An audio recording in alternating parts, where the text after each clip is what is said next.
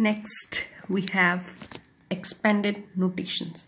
We have two notations. One is standard form, another one is expanded form. Expanded form is what is to expand each digit of a numeral to its place value and then write its total sum. So I'll explain it with the help of one example. I have this number 78632. Each digit has its place value. First of all, what will be the place value of 2? It is 2 into 1, that is 2. Place value for 3 is 3 into 10, that is 30. Place value of 6 is 6 into 100, that is 600. Then place value of 8, it is at 1000 place, it is 8000. Then 7, place value of 7 is like this.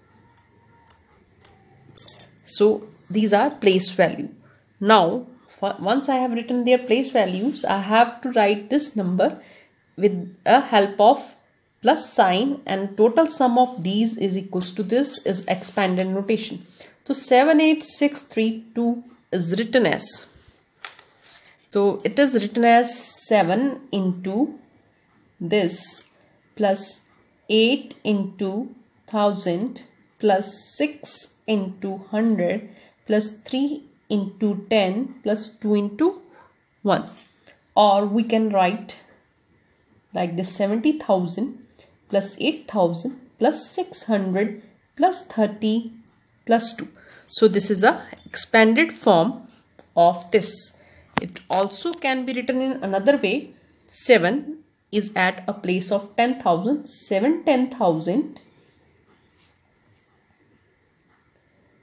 Then 8 as place of thousands. 6 at place of 100. But you have to put plus sign in between them. Then 3 at the place of tens and 2 at the place of ones. So this is the three different way you can expand this number and write with the help of plus sign. So this is the example which will help you to expand the number. So this is an expanded notation, this is expanded notation, and this is a standard form.